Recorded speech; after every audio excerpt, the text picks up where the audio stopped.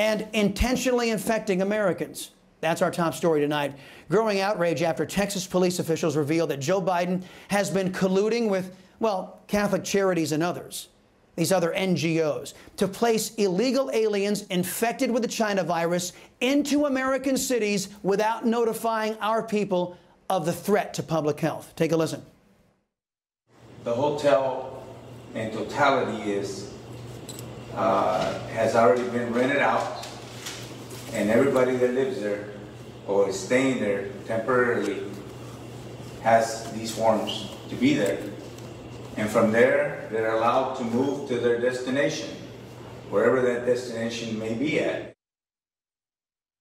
And nobody's watching them, and they can pop into restaurants where you and your family might happen to be grabbing a burger. Joining me now to weigh in, Pennsylvania Congressman Guy Reschenthaler. Congressman, always wonderful to see you. The Biden White House is putting illegal aliens in what taxpayer-funded hotels while they're knowingly infected with the China virus, and they're doing this all in secret, Congressman. Now, in my view, this is impeachable. It's illegal for our own government to endanger the lives of our own citizens. What legal actions can the Republican Party take? Well, let's just focus on impeachment. The Democrats have reduced the bar for impeachment to such a level that now it's a political exercise.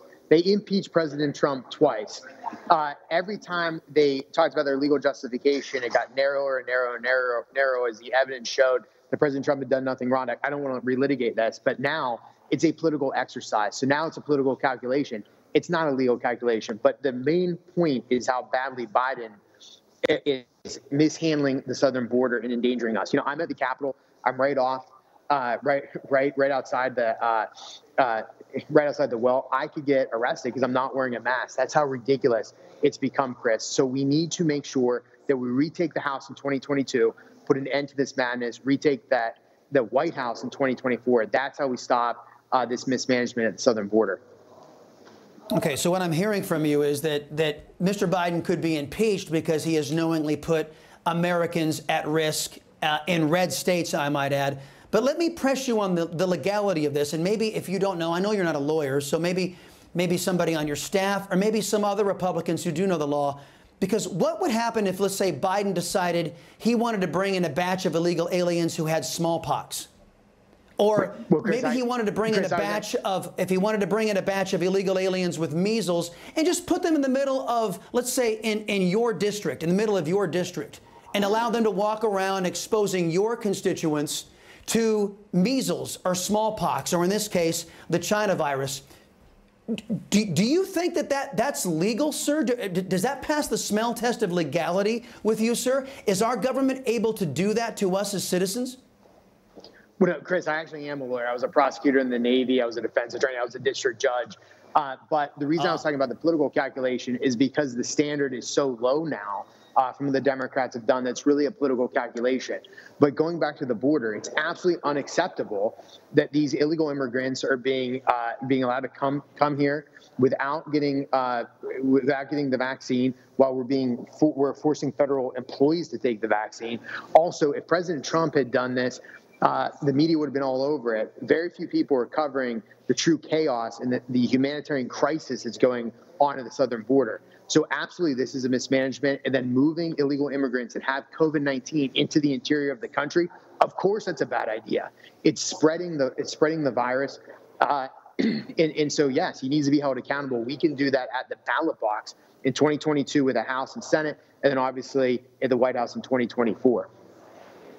All right, I want to move on to something else, but just very quickly. So from what I'm hearing from you, it's not illegal for our government to intentionally sicken our citizens. That's not illegal. They can infect us with any disease they want to and not be prosecuted. Is that what I'm hearing? No, Chris, that's not what I'm saying.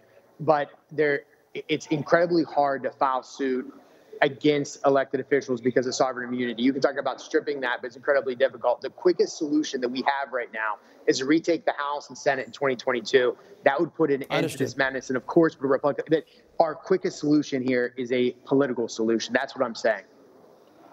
Understood, understood. Now let's turn to Texas Governor Greg Abbott. He's banning the ground transportation of infected illegal aliens being placed into his communities. The Catholic Charities already raising a stink about this. They want the ability, of course, to transport infected illegal aliens into our neighborhoods.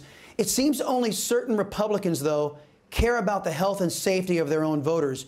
Do you know of any Democrat besides Henry Cuellar who will stand against Biden's efforts to secretly infect American cities with the China virus?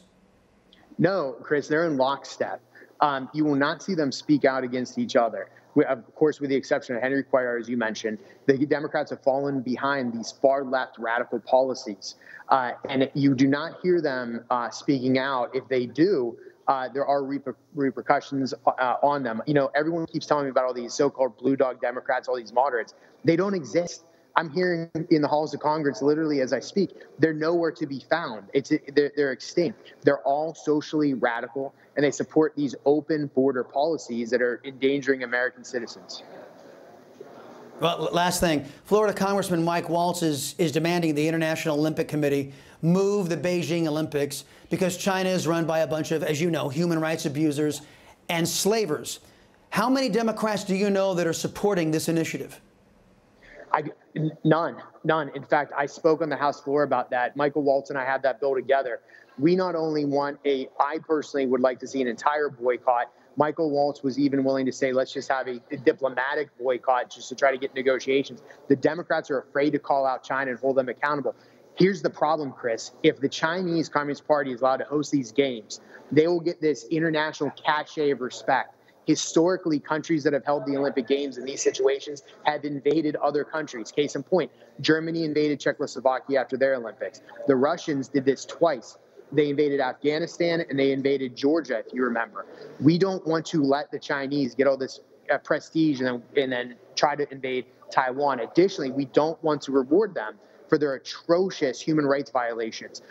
Forced organ harvesting, modern-day concentration camps with the Uyghurs, horrible, atrocious stuff going on in China, but the Democrats will not hold China accountable. You know, I often wonder what the Chinese Communist Party has on the Democrats. It's got to be something, because none of them will speak out against the Chinese Communist Party. Well, they all think alike. They all have similar ideology, and they all have similar values. Congressman, first off, forgive me for not remembering your legal background. You have my sincere apologies, good, and you also have my sincerest thanks for expertise. You always take the tough questions here on the Chris Salcedo Show, and we really appreciate it.